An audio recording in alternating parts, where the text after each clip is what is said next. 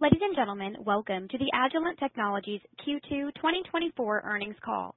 My name is Regina, and I will be coordinating your call today. If you would like to ask a question following the presentation, you may do so by pressing star one on your telephone. I will now hand you over to your host, Parmeet Ahuja, to begin. Please go ahead. Thank you, and welcome everyone to Agilent's conference call for the second quarter of fiscal year 2024. With me are Padraig McDonnell, Agilent President and CEO, and Bob McMahon, Agilent Senior Vice President and CFO. Joining in the Q&A will be Phil Binns, President of the Agilent Life Sciences and Applied Markets Group, Simon May, our newly named President of the Agilent Diagnostics and Genomics Group, and Angelica Ryman, President of the Agilent CrossLab Group. This presentation is being webcast live. The news release for our second quarter financial results, investor presentation, and information to supplement today's discussion, along with the recording of this webcast, are available on our website at www.investor.agilent.com. Today's comments will refer to non-GAAP financial measures. You will find the most directly comparable GAAP financial metrics and reconciliations on our website. Unless otherwise noted, all references to increases or decreases in financial metrics are year over year, and references to revenue growth are on a core basis. Core revenue growth excludes the impact of currency and any acquisitions and divestitures completed within the past 12 months. Guidance is based on forecasted exchange rates. As previously announced, beginning in the first quarter of fiscal 2024, we implemented certain changes to our segment reporting structure related to the move of our cell analysis business from LSAG into DGG. We have recast our historical segment information to reflect these changes. These changes have no impact on our company's consolidated financial statements. During this call, we will also make forward-looking statements about the financial performance of the company. These statements are subject to risks and uncertainties and are only valid as of today. The company assumes no obligation to update them. Please look at the company's recent SEC filings for a more complete picture of our risks and other factors. And now, I'd like to turn the call over to Padraig. Thanks, Parmeet. Good afternoon, everyone, and thank you for joining today's call. I want to begin by saying I'm incredibly honored to serve as CEO of this great company, and I'm thankful for the opportunity to lead such a talented team. I truly believe the Agilent team is second to none, and I'm energized about the future possibilities that lie ahead of us. I also want to take this time to welcome our new DGG President, Simon May, to the Agilent team. Simon's diversified experience, strong technical skills, and growth mindset will be a key asset in this role. Since starting earlier this month, Simon has hit the ground running, and I am really looking forward to him helping move DGG and Agilent forward. Before I talk about the quarterly results, I'd like to tell you how I've spent my time since the announcement in February that I would become Agilent CEO. I've been meeting and connecting with employees, customers, and shareholders around the world to listen to their perspectives on how we should build on our strengths and evolve Agilent. What they have told me is clear. Agilent must become even more customer-focused and even more nimble to continue to win in the marketplace and add value to customers and shareholders. This has really resonated with our employees and customers. As an energized Agilent team, we will evolve our strategy, adapting quickly to market trends and changes while accelerating our pace of innovation in areas of greatest return for long-term growth.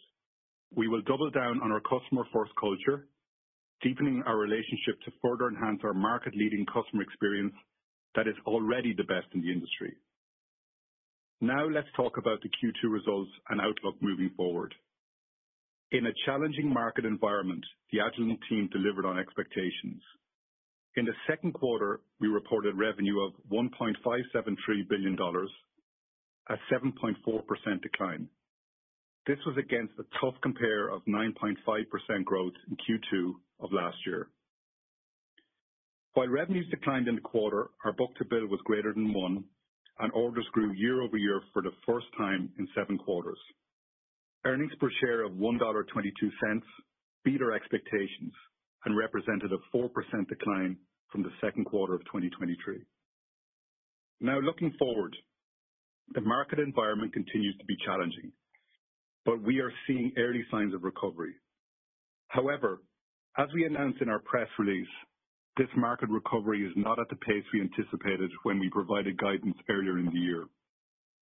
As a result, we are reducing our market growth expectations and revising our full-year core revenue to be in the range of $6.42 billion to $6.5 billion, and growth to decline between 4.3% and 5.4%. We now expect earnings per share to be between $5.15 and $5.25 for the year. We have responded quickly to the lower market growth expectations and are taking difficult but necessary actions to streamline our cost structure. These actions will allow us to invest in our most promising growth opportunities while also delivering incremental annualized savings of $100 million by the end of the fiscal year. We are sharpening our focus on key growth vectors such as biopharma, PFAS, and advanced materials, while also investing in our digital ecosystem and accelerating our innovation to drive even faster execution. And we are leveraging our strong balance sheet and plan to repurchase $750 million of our common stock across the third and fourth quarters, over and above our normal anti-dilutive repurchases. Bob will provide more details on our results and latest outlook in his remarks. Getting back to Q2 results, as expected, all end markets saw declining revenue in Q2. Geographically, the Americas and Europe came in slightly ahead of expectations, while China lagged. Despite the challenging market conditions, our Agilent team stayed close to our customers and continues to leverage our strong relationships with them to execute remarkably well while maintaining strong cost discipline. When we look at our performance by business unit, the Life Sciences and Applied Markets Group reported $754 million in revenue, down 13%. The group saw a decline across all end markets and regions, with consumables being a bright spot. Consumables grew in the low single digits, driven by chemical and advanced materials, food, and environmental and forensics. Also, while relatively small, we continue to see strong growth in our pre-owned instrument business. The LSAG team continues to innovate, introducing 2 new instruments this quarter that extend our applied markets leadership. First, our 7010D GC triple quad instrument delivers exceptional sensitivity for customers in the environmental, PFAS, and advanced materials markets, designed for analysis that demand the lowest limits of detection. And second is our 8850 GC, a distinguished new member of our market-leading GC portfolio. The 8850 is ultra-fast in separation and cool-down speeds, with design innovations that enable customers to run tests up to twice as fast as regular benchtop GC. And it's the smallest high-performance benchtop GC on the market. Plus, it's sustainable, using up to 30% less electricity power compared with a traditional benchtop GC. Now moving on to the Agilent CrossLab Group, which delivered revenue of $402 million for the quarter, up 5%. ACG grew across all end markets in every region except China. The business delivered double-digit growth in services contracts, which now represent almost 70% of the total business, offset by declines in new instrument installation revenues. The ongoing strength in our contracted business speaks to our strategy of increasing the connect rates on our instruments and the ongoing value we are providing to our customers. The Diagnostics and Genomics Group posted $417 million in revenue, representing an 8% decline. Pathology was up mid-single digits globally and was more than offset by declines in the mid-20s in cell analysis due to the constrained capital environment for instrumentation. NASD declined low teens as expected, driven by more clinical products being produced this year versus Q2 of last year. Europe was a bright spot for DGG, growing low single digits in the quarter, while Americas and China declined.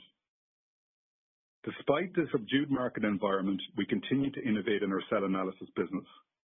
We recently introduced the Agilent Spectral Flow Cytometer, which allows our customers to perform sophisticated experiments that expand the range of their research on the same easy-to-use NovaCyte platform. Bob will now provide details on our results as well as our outlook for the remainder of the year. After Bob delivers his comments, I will be back for some closing remarks. Over to you, Bob. Thanks, Padraig, and good afternoon, everyone. In my remarks today, I will provide some additional details on revenue in the quarter, as well as take you through the income statement and other key financial metrics. I'll then cover our updated full year and third quarter guidance. Q2 revenue was $1.573 billion, a decline of 7.4% core. On a reported basis, currency had a negative impact of 0.8 percentage points, while M&A had a negative impact of 0.2%, resulting in a reported decline of 8.4%. As Padraig mentioned, pharma, our largest end market, declined 11%, with both biopharma and small molecule declining roughly the same percentage. Instrument demand continues to be constrained, while services delivered mid-single-digit growth. Looking forward, while we have seen sentiment improve, instrument purchases are still constrained, and we are expecting that to continue for the rest of the year. In addition, we have reduced our expectations for NASD as several clinical programs have pushed out into next year, and some commercial products have not ramped at the pace as expected. As a result, we have reduced our full-year growth outlook for the pharma end market from roughly flat to down low double digits, similar to our Q2 performance. Our revised expectation for the pharma end market is the largest change in our outlook. The chemical and advanced materials market was better than expected, declining 3% after coming off a very tough comparison of 16% growth last year. The academia and government market declined 12% against a tough compare of 11% growth last year. While soft globally, the decline was driven by China, which was down mid-30s. Our business in the diagnostics and clinical market declined 2%. Our pathology business continues to show resilience in this market, growing mid-single digits, while our NGS QC instrumentation business also grew slightly. These were offset by softness in our NGS chemistries business. The environmental and forensics market declined 2%. The business grew mid-single digits ex-China, highlighted by continued strength in serving the rapidly expanding PFAS opportunity. The food market declined 13% on a very tough compare of 21% growth last year, heavily impacted by the low 30s decline in China. On a geographic basis, all regions declined. The Americas region was down 5%, Europe was down 3%, while Asia Pacific ex-China was down slightly. China was down 21%, missing our expectations of a mid-teens decline. We saw demand weakness expand beyond pharma. As a result, we have revised our full-year expectations for China from a mid-single-digit decline to a double-digit decline. We have seen funnel activity increase because of the recently announced stimulus program, but we are not assuming any revenue impact in our fiscal year. Moving down the P&L, our second quarter gross margin was 55.6%, up 30 basis points from a year ago, as productivity and cost savings were offset by lower demand and mix. Our operating margin of 25.1% was down year over year as expected. Below the line, we benefited from greater than expected interest income and a lower tax rate. Our tax rate was 12.5%, and we had 293 million diluted shares outstanding. Putting it all together, Q2 earnings per share were $1.22, down 4% from a year ago, less than the decline in revenue and ahead of our expectations. Now let me turn to cash flow and the balance sheet. Operating cash flow was $333 million in the quarter, and we invested $103 million in capital expenditures as we continue our planned NASD expansion. We returned $299 million to shareholders in the quarter, $69 million through dividends, and $230 million through repurchased shares, catching up on our anti-dilutive buying year to date. In summary, we met our expectations for the quarter, and our markets are recovering, but at a slower pace than we anticipated. We are directing our energy towards high growth opportunities and are committed to delivering value to our customers and our shareholders. Now on to our revised outlook for the year and our third quarter guidance. We now expect full year revenue to be in the range of $6.42 to $6.50 billion, This represents a decline of 6.0 to 4.9% on a reported basis and a decline of 5.4 to 4.3 on a core basis. Currency and M&A combined are a headwind of 60 basis points. This is a $300 million reduction at the midpoint and is primarily related to changes in two areas: China overall and the pharma end market outside of China. For China, we have reduced our expectations to a double-digit decline from mid-single digits, with all end markets being reduced. This represents roughly $70 million of the guidance reduction. The remainder of the change in the pharma end market globally outside of China is due to two factors. The first and largest factor is continued caution in budget releases and extended approval times for instrumentation purchases in both small and large molecule. This is roughly $175 million of the change. The second factor is related to NASD due to the reasons I mentioned earlier and represents the remaining $55 million reduction. While down from our previous guidance, we are expecting growth in the second half of the year to be roughly 400 basis points better than the first half of the year, and plan to exit the year roughly flat year-on-year at the midpoint of the new guidance. Full-year non-GAAP earnings per share are now expected to be between $5.15 and $5.25, representing a decline of 5.3 to 3.5%. This incorporates a roughly $35 million expense reduction due to the actions Padraig mentioned, the majority hitting Q4 in order to help mitigate the bottom line impact of the change to our revenue guidance. It also assumes a 13% tax rate and 292 million fully diluted shares outstanding. We will leverage our strong balance sheet and plan to repurchase $750 million of our shares in the second half of the year, in addition to our anti-dilutive repurchases. We expect these repurchases to be weighted towards Q3. All told, we expect to return roughly $1.4 billion to shareholders this year between dividends and share repurchases. In addition, the board authorized a new $2 billion share repurchase program that will go into effect August 1st and replace the existing authorization. Now for our Q3 guidance. We expect revenue will be in the range of $1.535 to $1.575 billion. This represents a decline of 8.2 to 5.8% on a reported basis and a decline of 6.9 to 4.5 on a core basis. Currency and M&A combined are a headwind of 130 basis points. Third quarter non-GAAP earnings per share are expected to be between $1.25 and $1.28, representing a decline of 12.6 to 10.5%. Looking forward, we remain disciplined. We're focusing on what we can control and driving strong execution in a challenging market. And we are optimistic about the long-term future. Now back to Padraig. When I joined you last quarter as CEO-elect, I said Agilent has a compelling story to tell, and I was excited by the possibilities that lie before us as we help our customers bring great science to life. That excitement has only grown. I spent 26 years at Agilent, first starting as a field employee before moving to sales and then leading some of our businesses. I know Agilent's strengths and its opportunities very well. We are in great long-term growth markets. And while the markets are recovering slower than anticipated, they are recovering. This company is a leader across key platforms, making us uniquely qualified to support our customers in their missions to solve some of the world's most important problems. And our customers value their relationships with us because we offer them an unparalleled experience. And as I said earlier, that is a competitive differentiator in the market. The actions we are now taking, while difficult, will enable us to quickly capitalize on growth opportunities as the markets fully recover.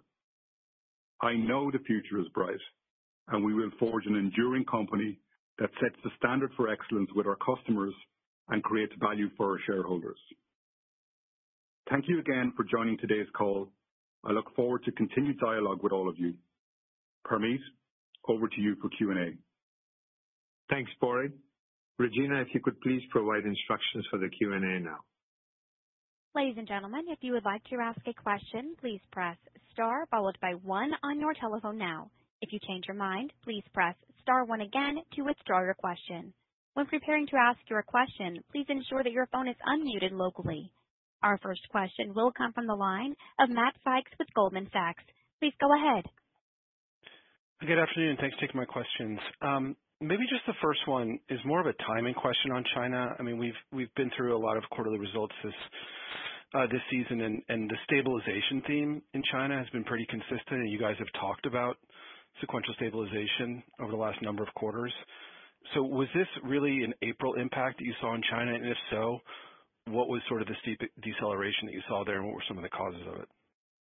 Yeah, thanks, Matt. I think, while Q2 was relatively soft to guidance, we adjusted the H2 outlook. What we're seeing in China is we saw a stability over a number of quarters. What we really believe is that this is not a material deterioration from that. But what we've seen is that we've seen the stimulus have some effect, and the stimulus has been much larger than previous stimulus. It's over multi-years, and of course, customers are looking about what is the components of that, and they're looking at some of the areas in where it's going to help them. So that has had a material effect. We don't see the stimulus having an impact in H2, but we do think it's going to have an impact in 25. I think there's a kind of a direct and indirect side of the stimulus. I think on the direct side, you see this delay, which is normal, but you see also the indirect side where the government is investing in technology and sciences going forward, which creates a lot of, I would say, future momentum. Got it. Thanks for that, Padraig. And then just for my follow-up, you guys have often talked about sort of 18 to 24-month down cycle in the LC replacement cycle. And I'm just wondering, just given some of the comments you made around biopharma, given that's an important customer segment for that, have you kind of changed those views in terms of what the LC replacement cycle will look like and what the potential recovery in the replacement cycle will look like? I think, some were thinking sort of towards the end of this year, but is this more now into 2025? And has that replacement cycle been extended in terms of recovery? Yeah, we don't see any material change. But Bob, I don't know if you want to add some color on that. Yeah, I think, Matt, as you're saying, we're still expecting improvement in the back half of this year, just not at the pace that we had expected. And so we're not seeing any material extension of kind of the use case for LC or an LCMS in the marketplace, and are still expecting recovery in 25. Thanks very much. Our next question will come from the line of Jack Meehan with Nephron Research. Please go ahead. Thank you. Good afternoon, guys. Was wondering if you could share what's the new sales outlook for NASD this year, and can you talk about bridging from kind of the second half to some of the longer term targets you've had previously? Like, what are you assuming in terms of kind of progression after this year? Yeah, I mean, the NASD business, we talked before about the business being about 50% commercial and 50% clinical. That's changed a bit to be more like 75% clinical and 25% commercial. We've seen the IRA, Inflation Reduction Act, having an impact on the price provisioning. So what you see with pharma partners, they're looking for larger indications instead of smaller indications. So what we've seen is, I would call it an air pocket in Q3. Our clinical business is actually growing. Orders are growing about 50%. So we have a good order book on that side. So it's a readjustment, and we see that readjustment go through H2 and beyond. I don't know if you want to add anything to that, Bob. Yeah, I think, Jack, to add some numbers to what Padraig was saying here, originally we were expecting it to be roughly flat, which would have said roughly a $350 million business. We're now saying roughly $300 million this year. As Padraig is mentioning, we're expecting to build back from there as these clinical programs move through the clinical pathway, and are expecting to have more volume in 25. And I would say, our long-term perspective on NASD remains unchanged. We're still very excited about that opportunity, and are still building out the capacity in our Colorado site. Yeah, I think the second part of the question was about 25. Yep. We'll grow next year, and as you can see in our guidance that we really are anticipating improving conditions across the second half. But it's too early to talk about specific ranges for next year. We want to wait to see how pacing and improvement pans out in the second half. Okay, Thank you. And then on the cost savings program, I think I heard talk about $100 million. I just wanted to clarify, is that incremental to the 175 you previously talked about? And where are those, any color on where the savings is coming from? Thank you. Yeah, it is incremental to the savings that we have already built into the plan, and we're expecting to get that annualized savings by the end of the year. It's primarily headcount related, Jack. Okay. Thank you, Bob. Mm-hmm. Our next question comes from the line of Patrick Donnelly with Citi. Please go ahead. Hey, guys. Thanks for taking the questions. Maybe one on the instrument side. I guess it would be China and just broadly. I know a few quarters ago you guys felt like orders were picking up, the funnel looked okay, but it was really that, I think, Bob, you said it was the velocity of conversion of those orders and that funnel to revenue. Is that what you're seeing, is just that continues to stretch out, the visibility into that normalizing is just proving to be a little trickier? I just want to talk through, I guess, that instrument piece, because again, you sound okay on the orders and the funnel and the conversation, but that converting over to revs, I guess that I just want to talk through again, that conversion piece and the velocity of the conversion. Yeah. I think at a natural level, as we talked about, our book-to-bill was greater than 1, which is a positive sign, and where orders grew year over year. On the instrument side, the orders grew low single digits, excluding China, but declined low single digits overall. So what we're really seeing is that our funnel is really stable, but we're seeing those extended purchasing decisions continuing to extend out through the second half. Yeah, I think, Patrick, to build on what Padraig is saying, at the beginning of the year, we were expecting, when we were talking primarily to our pharma customers, budgets weren't being materially cut outside of a specific number of well-publicized customers. And we were expecting to see by our second quarter some of these budgets being released. And what we're seeing now is still a very cautious environment. And so the funnel is still there. We are seeing, our book-to-bill is Padraig mentioned, to be greater than 1. We just haven't seen that inflection, which we would have expected to see, at least in our order book. One of the things that we do see, and it primarily happened late in the quarter, is, our teams are paid on first half versus second half quota. And so our April numbers are usually quite large, which prepares us for Q3. And we just didn't see that inflection in late April, which we normally would see. Okay, that's helpful color. And then maybe to follow up on Jack's question on NASD there, understand the revenue change. How are you guys thinking about, the capital investment on that front? Obviously, it's been sizable in the past years. You've often talked about, the continued expansions of the trains.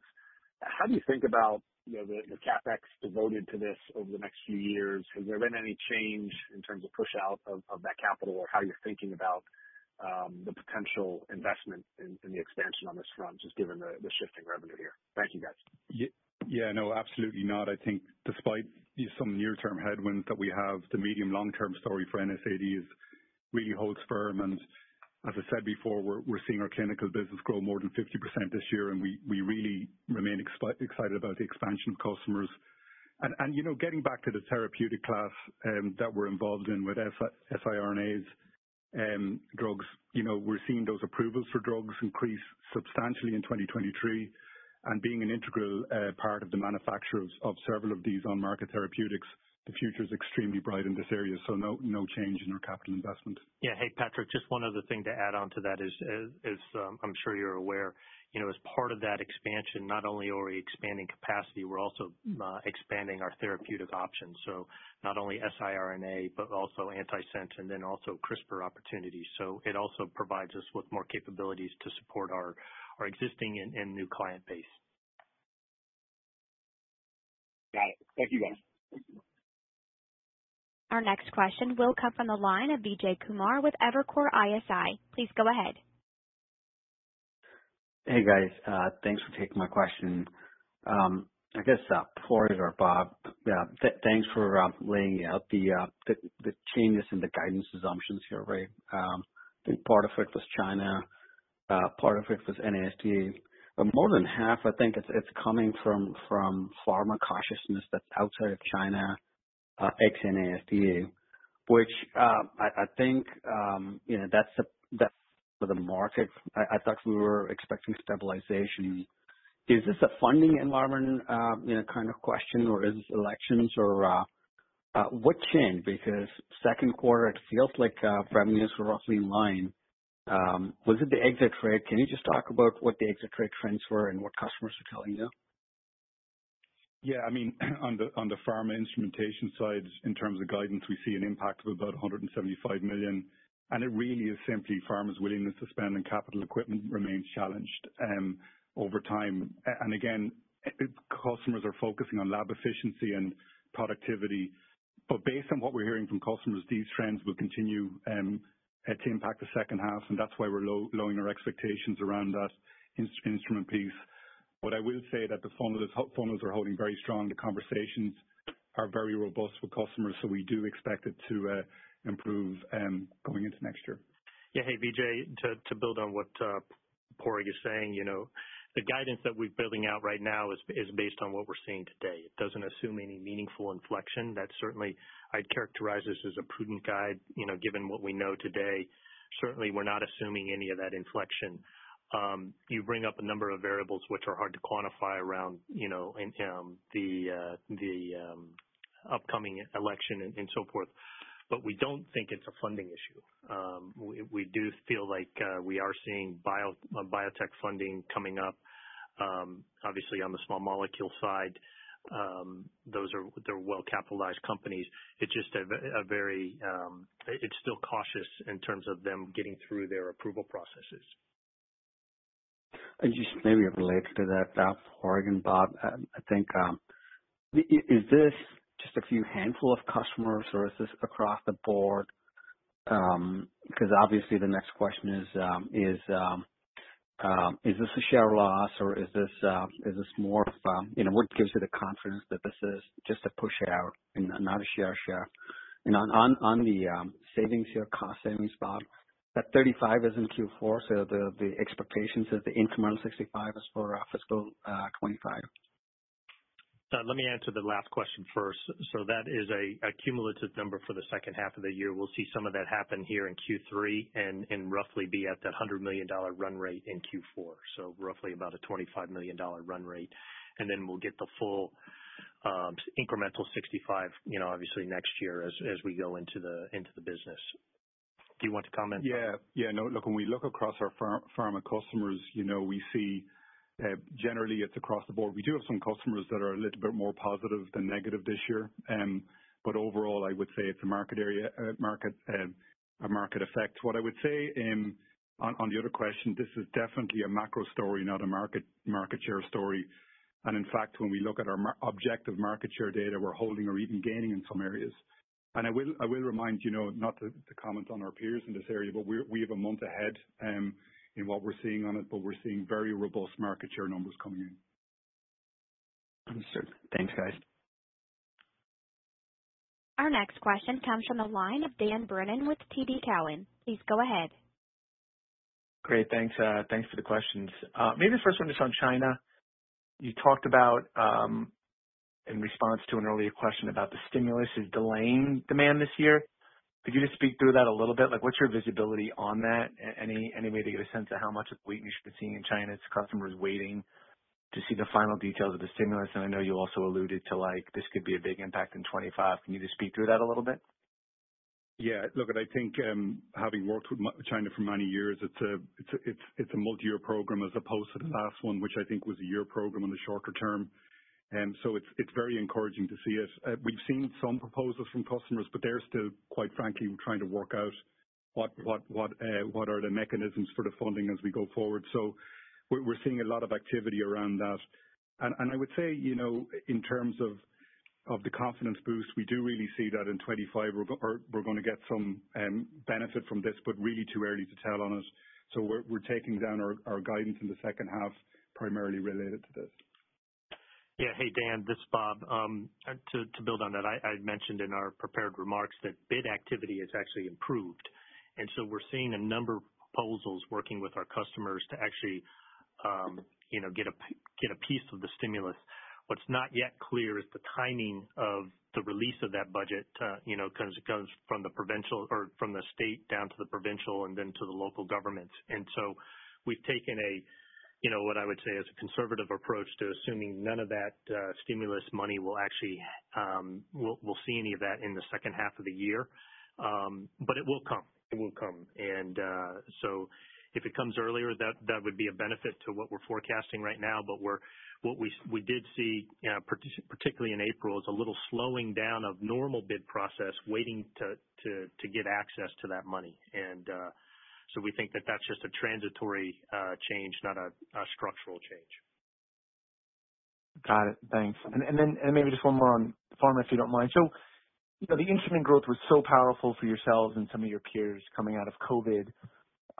Is there any chance that the slowdown you're seeing now maybe just a miscalculation? Maybe there was such instrument demand and purchases done in the last couple of years that customers are just kind of working through all those purchases versus an exceptional slowdown right now given the macro. Just maybe speak a little bit to that if you could about the overhang from maybe the strength in the past couple of years versus what you're seeing real time now. Yeah, no doubt about it. We've tremendous growth rates during the post-COVID period, but we don't see anything fundamentally changing with the cycle on instruments, replacement cycles. We don't see it's a kind of a rundown of available instruments or anything like that because lab activity is very, very high. We see that across the board. We actually see activity on the sales side, but also on the support side, very, very high. So we think it's primarily actually on the macro situation. Yeah, and Dan, just to kind of build on what Padraig is saying, if we looked at ACG and our CSD or our consumables business outside of China, both of those grew mid to high single digits in the quarter. So it does speak to lab activity. They're not having instruments just sitting idle. And in ACG, our contracted services business continues to perform extraordinarily well, up double digits.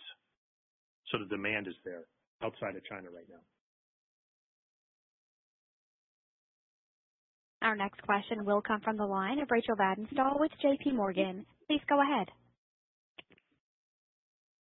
Perfect. Hi, good afternoon, guys. Thanks for taking the questions. So first up, I just wanted to ask on China. We've seen some of the headlines around Biosecure Act. So I was wondering if you could break down your exposure to large CDMOs in the region and if that contributed to any of the weakness there, just given we've seen some of the commentary from an RFP standpoint. And then just on China stimulus and some of the dynamics there, how should we think about local competition competing for some of these dollars on the stimulus dynamic? And you talked about some of these proposals that you're working on. So can you detail what sectors, what types of customers are you really seeing that proposal work be done right now? Thanks. Yeah, look, I think on the Biosecure Act, we see normal, people are looking at their supply chains and, that's positives and negatives around the globe as you see that. One of the areas that we've seen from that is actually we see a benefit on our service business as we relocate laboratories in some cases and get them up and running quickly with our services on that one. So definitely some exposure to CDMO, but I would say not the overall macro side on it. And then I think the second part, Bob, I don't know if you want to take that one. Yeah, I would say just building on that point on our questions around CDMO. Most of our business in China is local, so it's not multinational, and so wouldn't necessarily fall under the Biosecure Act.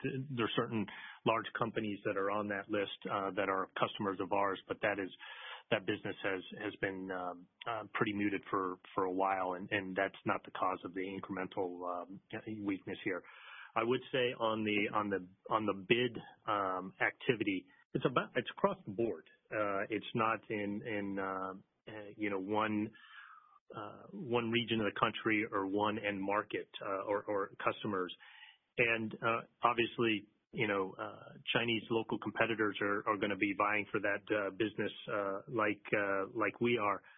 But I think we've shown time and time again our ability to provide very strong and robust instrumentation coupled with very good service, and so I don't think that we're in any disadvantage from a local perspective from that standpoint.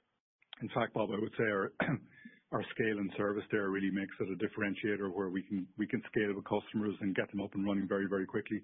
we take the competition very seriously, but we've always had competition in China, and we'll continue to keep a focus on that. Great. And then for my follow-up, just given some of the moving pieces on this fiscal 3Q guide, could you walk us through your expectations by segment for 3Q? Sure. I'll take that real quick. By business group, we're expecting LSAG to be down double digits, DGG down mid-single, and ACG growing at mid-single digits. If we looked at by end market, pharma, as I mentioned in the prepared remarks, would be down very similar to Q2, so down low double digits.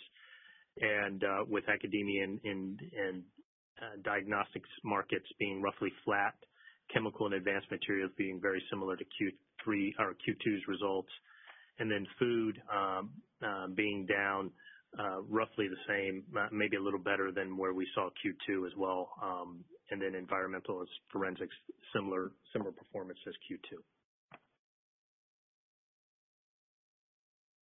Our next question will come from the line of Doug Schenkel with Wolfe Research. Please go ahead. Hey, guys. I want to start by, I guess I have two high level, but I think important questions. One is, simply put, I want to get your thoughts as we sit here today about, the company's long-term growth outlook and, essentially to what top line growth rate are you managing the business as you think about the next few years? In pharma and biotech, you have less exposure as a percentage of sales to some of the higher growth areas of that end market. And, the outlook for one of your higher growth areas, NASD within biopharma, is certainly in question amongst investors given how things have been going recently. And while there's hope that China stimulus will help across many end markets, as we kind of think past that, ultimately many believe the durable growth rate in China where you're overexposed will be materially lower than what we've seen in years past. And then as we think of, other discrete differentiating growth drivers for the company, when we look at Cross Labs and DGG, the growth rates have moderated there, in part because of the market, but also in part because, you did have above average concentration with once high growth diagnostic companies as an example. So, there's a lot of bad guys here right now. Obviously in the long term, there's a lot of belief in Agilent and how you run the business. But I think there are a lot of questions, when you kind of pull all this together about what is the inherent growth rate of this business. Can you share any thoughts on that? Maybe I'll kick it off at a high level. I think, first of all, we participate in excellent markets with multiple long-term growth drivers. You look at the characterization that's going to be needed in biotherapeutics in time, improving human health, quality of our food is really going to be a continued growth driver for the company. I would say there's a lot of growth vectors within the business that in adjacent markets where we continue to invest in those opportunities. You've seen parts of biopharma, PFAS, and I do believe in NASD long term is going to continue to grow. In our service business, we expect that to grow high single digits over the long term as we increase our attach rate, which is not a small point because every percentage increase in attach rate is about $30 million incremental on that side. So overall, I think we're in extremely durable long-term markets. On the China story, we're going to see probably getting down to more mature level growth rates in China. But I would remind everybody that there is secular drivers in China that continue to come up and government continues to invest in science and technology, but also the scale of the country being so large. We benefit tremendously from the aftermarket element, consumables and service around that, and being able to kind of drive attachment to some of the emerging workflows. But Bob, I don't know if you have anything to add on that. Yeah, I would just say, if we think about kind of our long-term algorithm that we've been talking about, that 5 to 7%, we're not ready to walk away from that. I think we still feel good about that. And I think while you talked about some of the bad guys, we still believe in biopharma and are continuing to invest there. In addition, Padraig mentioned a few things in the applied side where we are the undisputed leader. So things like PFAS, the electrification, semiconductors, those things weren't there 5 years ago to the extent that they're going to be there in the next 5 years. So, certainly the markets are a bit challenging right now, but we are seeing them recover, and we would expect to be able to get back to those rates in the near term. Okay. Thank you for that. And Bob, maybe sticking with you, if we go back to the beginning of the year when you set guidance for the fiscal year, I think it's fair to say there were a number of questions from the investment community about how you were setting guidance for the year. Specifically, there was concern about the plausibility of what you assumed for the second half. In hindsight, obviously, these questions and concern to be well-founded. What went wrong? Does this tell you something about, visibility for the business? If so, is it a transitory issue? And if that's the case, can you help us explain why? And if it's not visibility, what do you need to do in terms of changing your guidance philosophy moving forward? Yeah, thanks, Doug. And I think it is visibility. I think if you looked across the last seven years, the two most volatile years have been the last two. And so I think we were expecting, based on the feedback that we got from our customers, that they would be releasing budgets much more quickly than what they have, or at least what we're seeing. And while we did have a expectation that we were going to see an inflection in the back half of this year, when we were talking to our customers, it just hasn't happened. And so I think the visibility is something that I think we will get back, particularly as we have more recurring revenue and continue to have the connect rate onto the services business. And we're disappointed as everyone else is, but you can rest assured that we're going to come out of this stronger going forward. Okay, thank you. Our next question comes from the line of Dan Leonard with UBS. Please go ahead.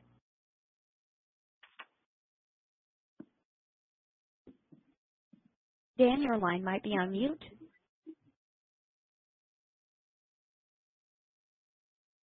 Our next question will come from the line of Michael Ryskin with Bank of America. Please go ahead. Great. Thanks. I want to pick things up exactly where you just ended on the last answer with Doug on visibility. So, you kind of talked about how you had a certain set of expectations going into the year based on conversations with customers that didn't play out. Is there any reason to think that visibility is better now, I guess is my question. If we look at the guide change and specifically focusing on pharma, with or without an ASD, if you want to just talk about pharma, the CapEx or pharma and an ASD, it seems like visibility there is still really, really challenged. So, on the one hand, a lot of your prepared remarks are markets are improving, but on the other hand, you're not expecting it in 3Q because you just talked about low double digits. Doesn't seem like you're expecting it for the rest of the year. So just exiting the year, entering next year, how do we know we're not going to be having the same conversation again about another push out and then another push out? Just talk about that visibility going forward. Yeah, I think if we look at just first half, second half, and look at where our core guidance is, it's not assuming any inflection in the back half. You could make an argument that typically, we have a higher weighting towards the back half of the year, just part of normal seasonality, and we're not assuming that in our guide. And so if you look at also pharma, we're assuming it's down roughly the same as it's been in the first half of the year, but we'll get easier compares. And so we're not expecting, quote unquote, a big inflection in the back half of the year. I would say also on NASD, which we are assuming a reduction in the second half of the year relative to the first half of the year, we have all those orders in-house. And so we've got a plan, a production plan, and both for Q3 and Q4. And while something could happen, it's not like we're looking for orders to guide us on those. And those are the two big areas that made the biggest change when I think about where we were back in November, giving guidance to where we are today. Okay. And Bob, since you touched on 3Q, 4Q ramp, I'm going to follow up on that as well, actually. Yeah, I mean, you normally do see some seasonality, third quarter to fourth quarter, depending on the year, depending on the comp. Let's call it about $100 million, maybe $100 million plus. You're sort of in that, your guide for 3Q and fiscal year implies about $120 million 3Q to 4Q this year. So again, not excessive, but still some step up, and it seems like 2Q and 3Q certainly are below trend. So is there any risk to that 4Q number? I mean, is there anything else we should be thinking about in terms of what makes that achievable besides just comp and seasonality? Thanks. Yeah, the biggest change there is our NASD business, which we will see a low water point here in Q3. If we, what we ended up seeing is some of these clinical programs getting pushed out. They've got pushed out from Q3 into Q4. And so there's a $30 million incremental step up from Q3 to Q4. So if you took that out, we did get back to a more historical kind of level. Okay, that's helpful. Thanks. Our next question will come from the line of Dan Arias with Stifel. Please go ahead. Good afternoon, guys. Thanks for the questions. Bob or Parag, on the capital equipment portfolio and the order book and the sales funnel that you have there, maybe just in simplistic terms, how would you describe the average time to deal close that it feels like you're going to be working with in the back half of the year versus what you've seen as a historical average? And embedded in that is just this question on instrument demand that you have a line of sight on via the sales funnel, but that just hasn't been booked yet versus what's not materialized at all yet, and then how the outlook change reflects those two things. Yeah, look at it. I think it's hard to put a number on the extended deal time. It depends actually on the platform and portfolio. So there's quite a big difference between, for example, GC and LCMS on that. But what I would say in general, the deal time is prolonged.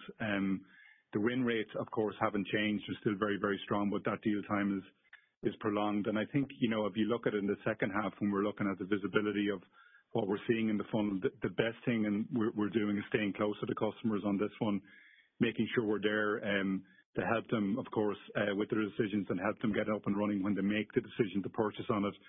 So we're going to see this continued extended deal time, I think, through the end or through the second half.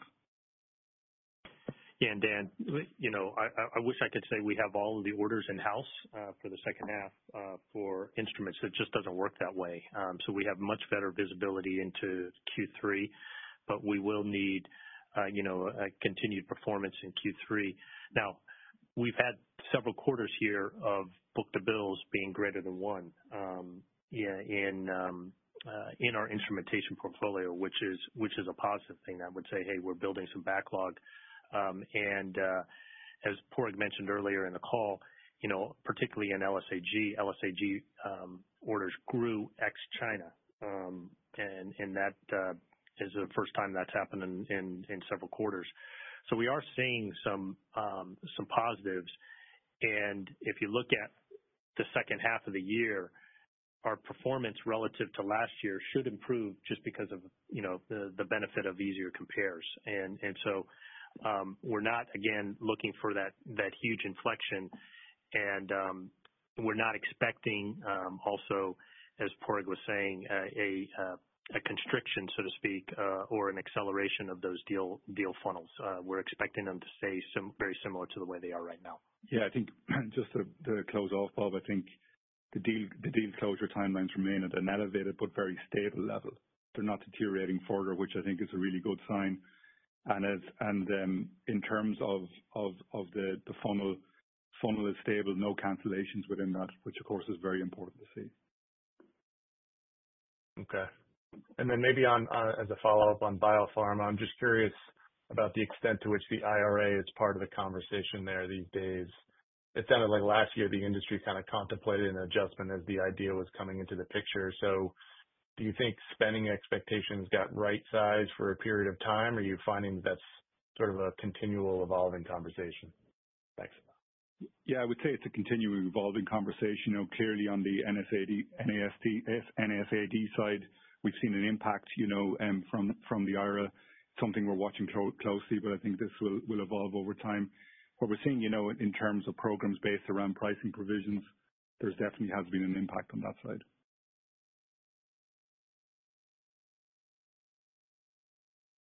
Our next question will come from the line of Josh Waldman with Cleveland Research. Please go ahead.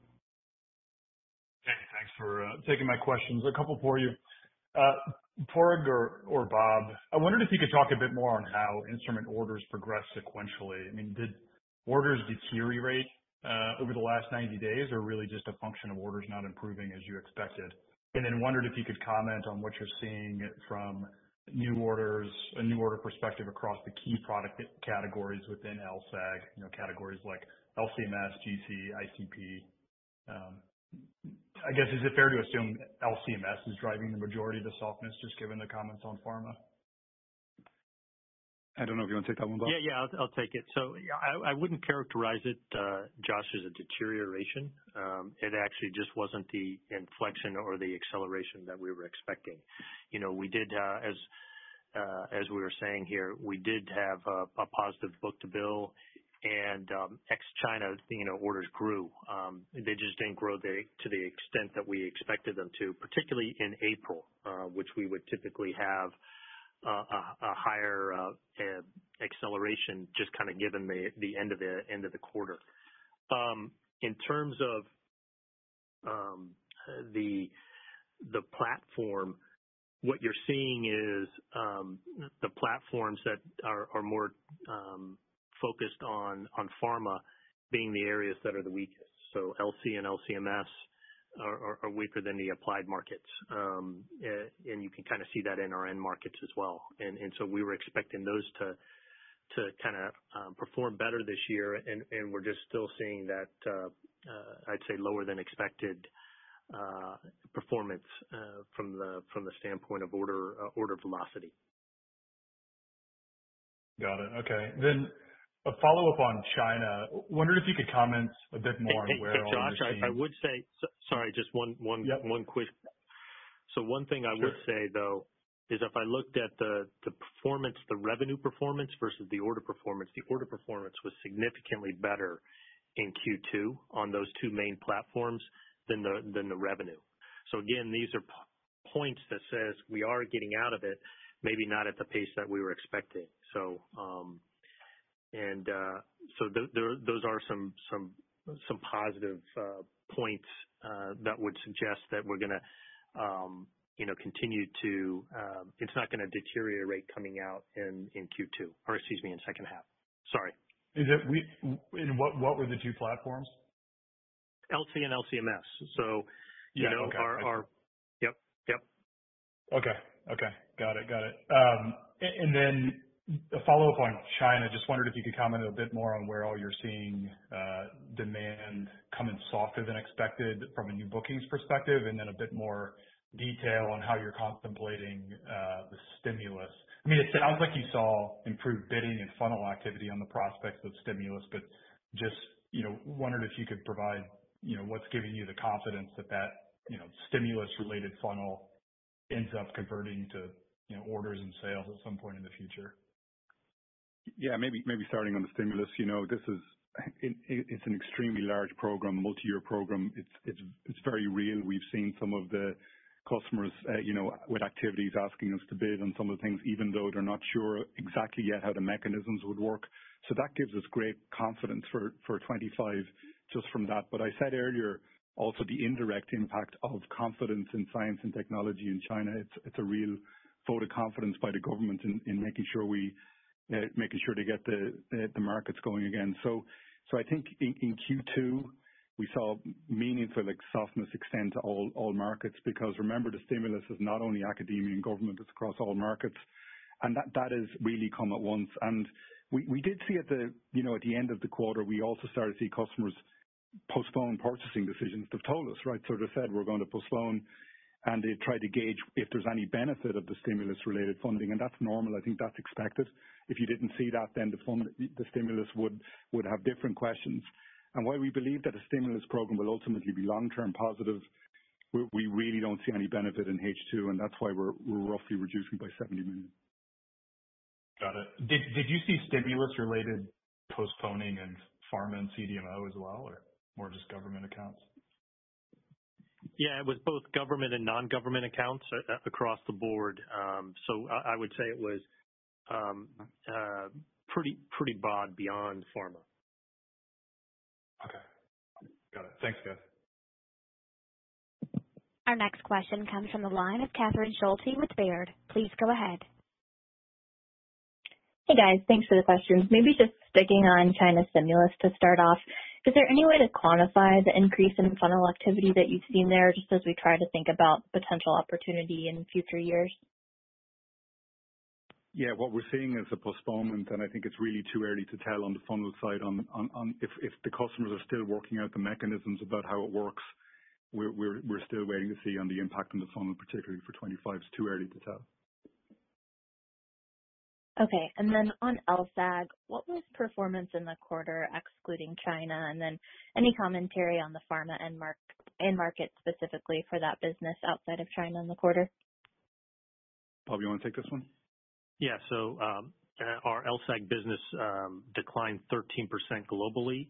Ex-China, it was down 8%.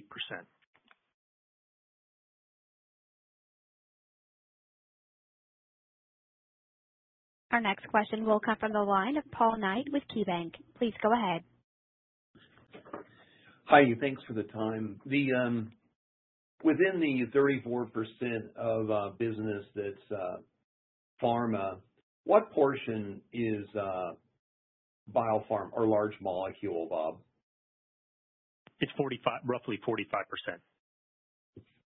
And what's the overall growth rate of that piece, do you think? Long term or in the quarter? In the quarter and long term.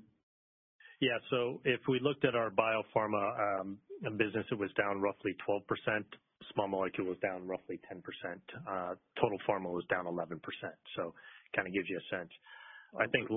Yeah, I would say before we get on to the long term, Bob, for biopharma, really tough compare was mid-teens plus mid-teens last year on that side. But what we're seeing is the long term prospects for this market is very strong. Yep. Yeah. And then I know that you have always been very aggressive and innovative on your M&A for biologics. Are you seeing that market open up on the M&A side of that marketplace? You mean in the space itself? Or is pricing becoming more realistic as you think about your acquisition strategy?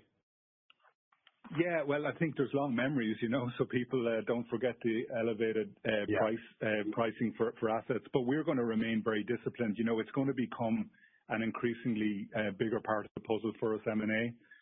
But we're going to make sure that we do it in a very disciplined way, linked to strategy, and of course, looking at areas where we can double down on growth vectors. So we're very focused on that going forward. But I would say, while pricing maybe has come down in little areas across the board, people have long memories. Okay, thank you. I will now turn the call back over to Parmeet Ahuja for closing remarks. Thanks, Regina, and thanks everyone for joining the call today. With that, we would like to end the call. Have a good rest of the day, everyone. Ladies and gentlemen, this concludes today's call. Thank you for joining. You may now disconnect.